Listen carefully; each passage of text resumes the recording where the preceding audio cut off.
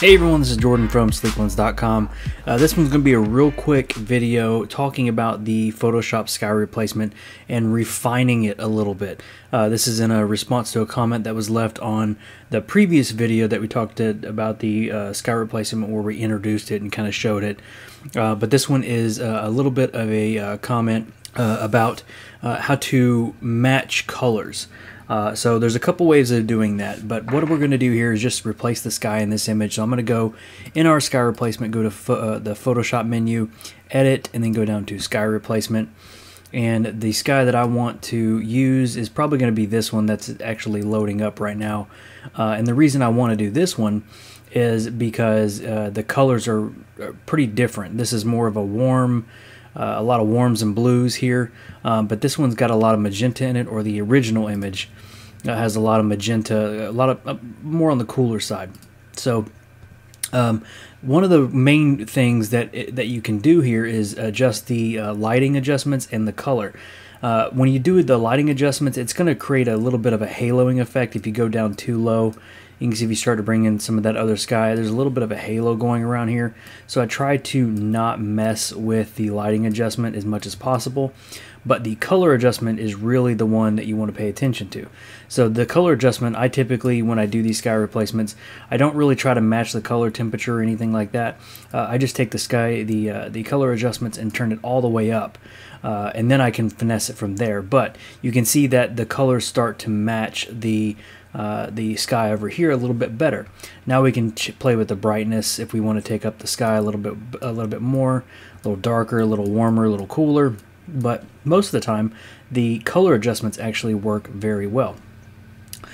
So one of the things you can do is this, obviously, but we have another method as well. So I'm going to go ahead and cancel this.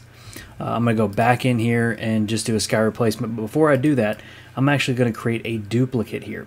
So now on this top layer, I'm going to do a sky replacement. I'm just going to do the same thing we did, and I'm just going to do all the defaults that it gives me. So perfect right there, that looks good. And then we'll click OK. Now what I'm going to do is, now that these are in these adjustments are in a different folder, I'm going to go ahead and combine all these into one image. So now we have this one and then this one. So now what I want to do is take this one away and go over here to my main image, and you can do this many different ways. Sometimes I will hop into the camera raw filter to do this, but a lot of times I can actually get away with doing a photo filter. So I'll take a photo filter and I'm going to get a warming filter because our initial image was warm, and I'm going to crank my warming up a little bit at a time until it gets to a nice warmth, nice color match in there. So all of this pretty much matches pretty good. It all kind of blends in together, and that's what I'm wanting. So I'm going to take these, I'm going to combine these together. Now I'm going to take this image, and I'm going to take this bottom one here, drag it on top, and I'm going to create a mask. I'm going to create an inverted mask. So I'm going to hold the Alt or Option key on my keyboard and click the Layer Mask button.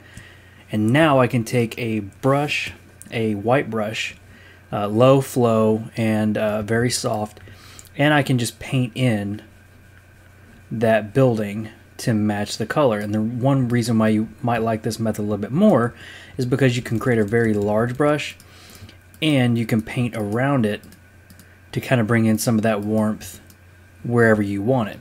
So it's up to you, it's up to the image, but you can kind of play around with those warming sections. So that's a good way of matching color, but if you're doing it real quick, you probably want to just use the color adjustments and the sky replacement, but you can do it a little bit more this way. Again, whatever works best for you, but these are two of the methods that you can use. So thank you guys for joining me in this video. This has been Jordan from Sleeklens, and I'll see you in the next one.